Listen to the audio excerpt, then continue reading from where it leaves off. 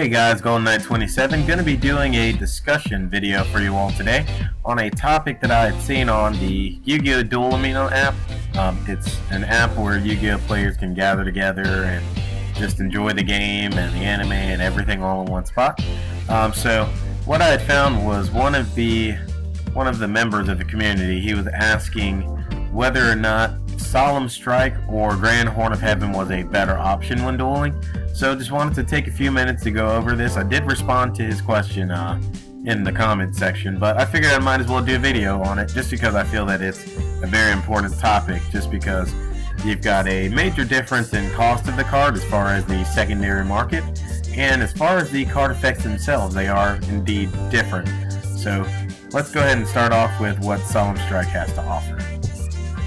So Solemn Strike states, when a monster would be special summoned or a monster effect is activated, pay 1500 life points, negate the summon or activation, and if you do, destroy that card. So this is a very awesome card. It's a card that I do like. I think it's a really good option in duels. So not only are you able to negate a special summon of a monster, you can also negate an activation of a monster effect as well as negate that activation of the effect. Where, let's see what Grand Horn of Heaven has to offer. Grand Horn of Heaven. During your opponent's main phase, when they would special summon a monster, negate the summon, and if you do, destroy that monster. Then your opponent draws one card, then end the main phase. So, what we see between the two is both can negate special summons, which is awesome, and I can see why people would think that Grand Horn of Heaven is an excellent substitution for Solemn Strike. I absolutely get it. It is a decent alternative.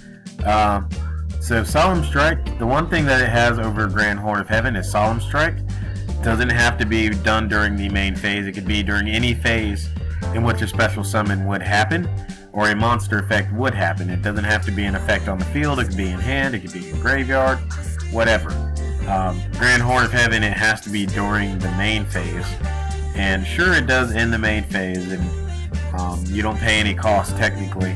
You do give your opponent one free card, which some people would think that that's a very minor cost, but in some decks that are very combo centric, one card could essentially be your undoing. So sometimes giving your opponent that one card can make a very huge difference in a duel.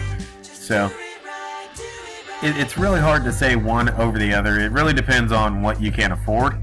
If you can absolutely get Solemn Strike, my pick would be Solemn Strike. But if you cannot, because they're still going for about $25 to $30 per card, I would say Grand Horn of Heaven is a good alternative. These are about $1. Is it a great card? No, but it does give you some kind of options to slow down your opponent's special summons and end their main phase. But there is one other card that I think had gotten forgotten in this equation by the person that had posted this online, and that card is Solemn Warning, which in my opinion is a very excellent card. I still run this card. So here's what Solemn Warning has. When a monster would be summoned, or when a spell card, trap card, or monster's effect is activated that includes an effect that special summons a monster, pay 2,000 life points, negate the summoner activation, and destroy that card. So it's a very good in-between.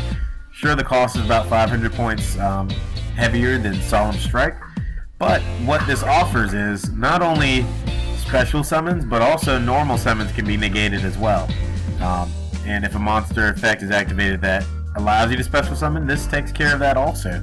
So Solemn Warning is a really good third wheel in this equation and in this question. So I personally, I do have some Grand Horn of Heavens. Do I main deck any of them? No, not at all. I don't play them in any of my current decks, but that's only because I have Solemn Warnings heavily accessible. I've got multiple copies of Solemn Warning, so they're currently at 1, so I've got one in almost every deck that I play frequently.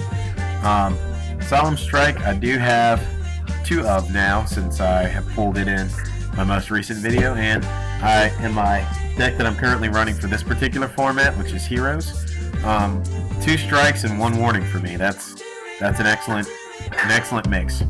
So Solemn Warning never hurts. Solemn Strike is excellent. Grand Horn of Heaven is good, but Solemn Warning is better. So, guys, let me know what you guys think in the comment section below. And if you guys want to see me do more discussion videos like this or card comparisons, certainly go ahead and attack that like button and also leave comments with your opinions. Alright guys, so until next time, I hope you guys have a great day. Thank you.